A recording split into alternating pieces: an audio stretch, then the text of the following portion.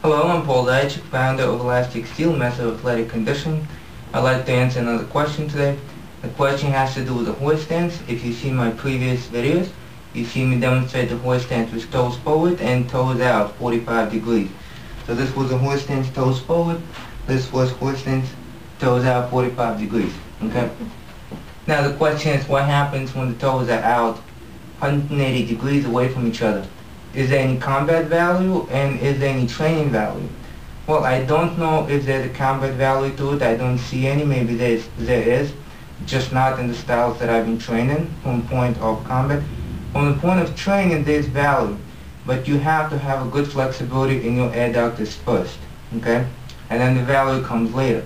If you have no flexibility in your adductors and you try to get your toes out 45 degrees, you're probably going to have your knees forward because the adductors are going to pull in, okay? And you're going to be standing like this. So you might as well take those toes and move them more forward. There's no value.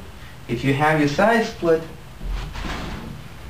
or if you have the hog position, then there's a value. And the value here is you have the flexibility to begin with, but you may not have as the strength to hold that position.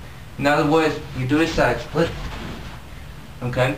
And from the side split, when you sit up, your toes or your legs begin to creep forward, okay? So in this position, you can hold your legs down 180 degrees, okay? So you know you have the flexibility, maybe with applied pressure. You come up, you cannot sit with your legs out 180 degrees, they begin to pull in, okay?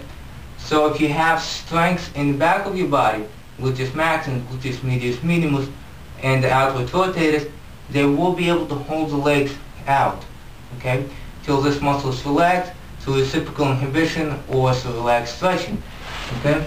So here, if you hold this position and you have the flexibility and the knees begin to collapse, you use your glutes to pull them apart, okay. Keep your body vertical, the knees go in, pull them apart, pull them back. Doing that will allow you to drop down to the split, sit on the split without your leg being pulled forward. And with time you'll have the split by itself. Okay? Good luck training.